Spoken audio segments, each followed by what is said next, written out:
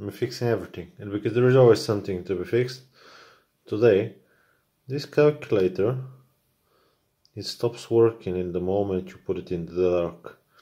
So if it's a bit shady outside, you can calculate.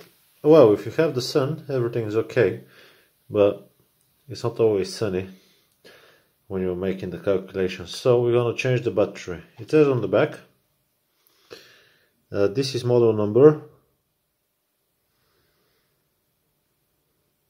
Do we have a model number? No, the model number was on the front.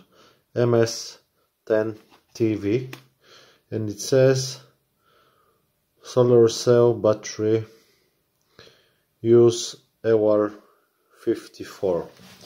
Unfortunately, I don't have an LR54.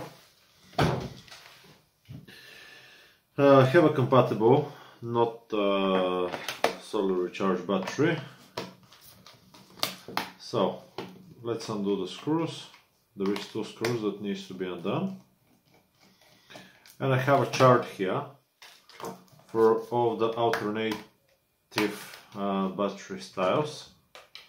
So LR54 is compatible with, let's see, where is it?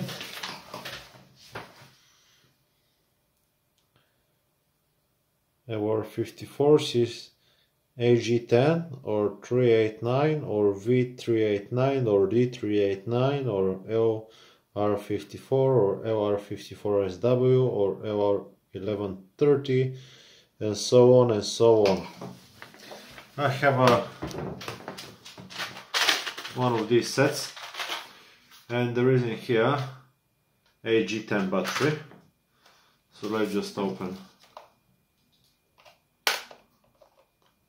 It's holding itself on little clips.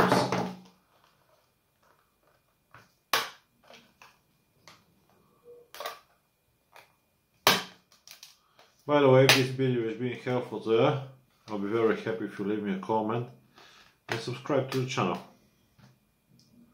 That's the inside. That's where the battery is. Be careful with the connector here. Let's push the battery out. Currently in the slot here is a GP189 battery,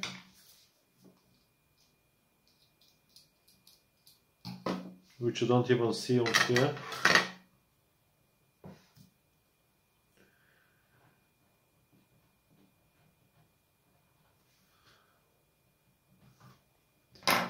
Let's take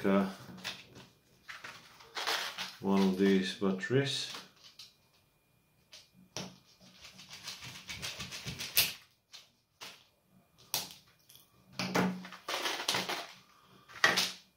Okay, just push it in, maybe. Yep.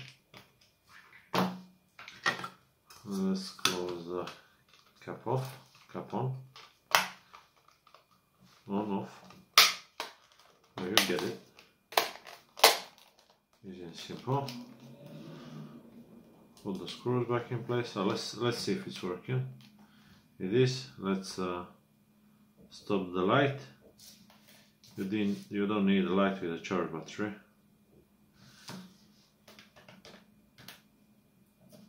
There we go.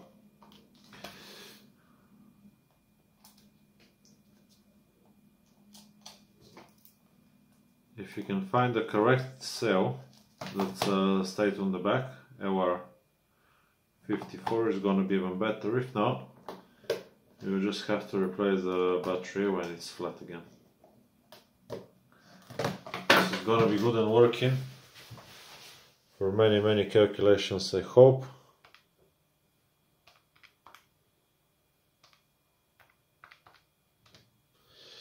That's it. Hope the video has been helpful to you. Like, subscribe, and I'll see you on the next one.